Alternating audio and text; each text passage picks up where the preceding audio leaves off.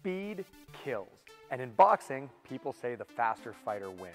But I think it's more accurate to say the first fighter wins. Even when fighting an opponent who's faster than you, understanding your vulnerabilities and their attack options can keep you a move ahead and make you first when you fight.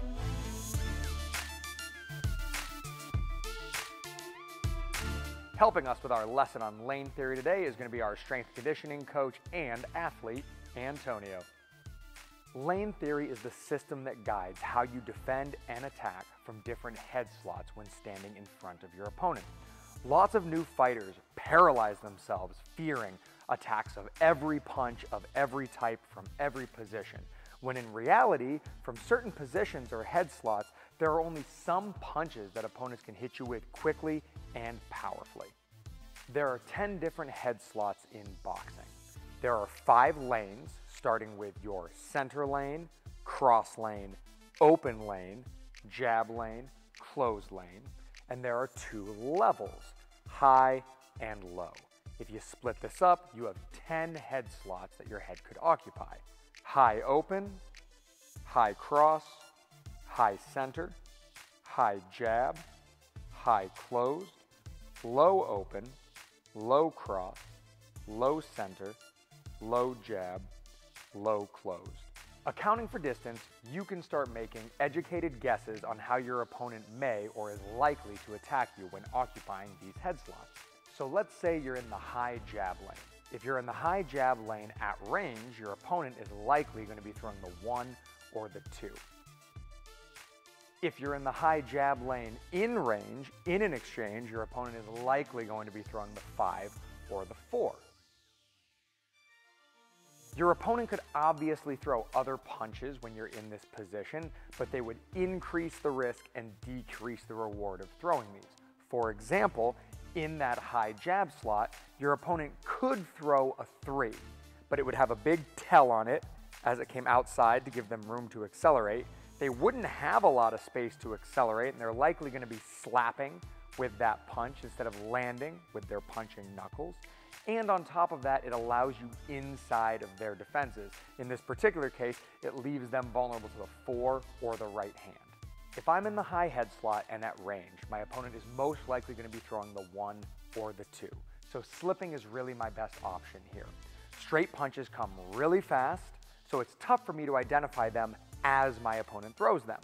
I decide to defend proactively. When I see my opponent do anything, I get out of the way, whether I'm slipping closed or I'm slipping open, and then I use my understanding of lane theory to defend the following punches and keep myself safe. This proactive defense allows me to get ahead of my attacking opponent. For example, if I slipped open and my opponent had thrown a jab, then I need to worry about rolling under their right hand as a follow-up shot. If I had slipped open and my opponent had thrown a cross, now I'm sitting in their jab lane and I'll need to defend either the jab or the 5. When I have my athletes do the drill we'll be talking about shortly, I have them block.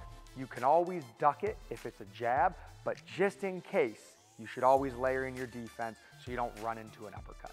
If I slip closed and I recognize that my opponent threw a 2, then I'm going to roll to my open side to get under the potential 3 that might be coming my way. If I slipped closed and I recognize that my opponent threw a jab, then I need to throw that high guard up, maybe change levels, to protect myself because now I'm in the cross lane and they may throw a 2 or a 6 as a follow-up punch. This is a drill I like to do with my boxers to get them thinking about defense positionally, where I tell them I'm only going to throw straight punches at them. All they have to do is just decide to slip. They can slip left or they can slip right, but after this, they need to make an assessment on the follow-up punch.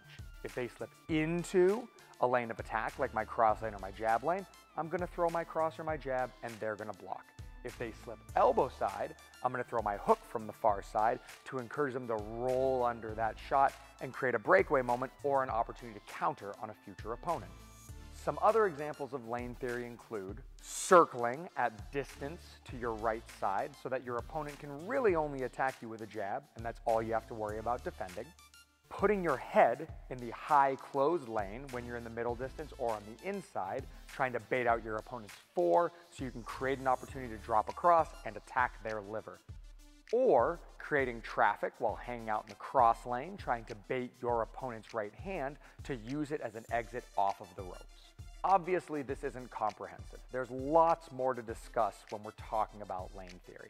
I've been doing this for more than 2 decades, fighting and sparring, and I'm still discovering new ways to apply this concept.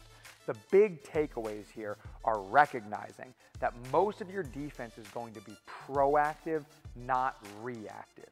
It's about recognizing what you're vulnerable to from certain positions, not about identifying specific punches as they come at you.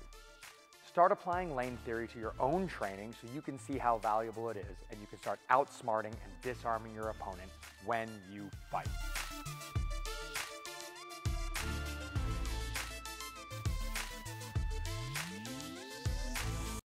If I slip closed and I recognize that my opponent throwed a 2, They throw it a 2.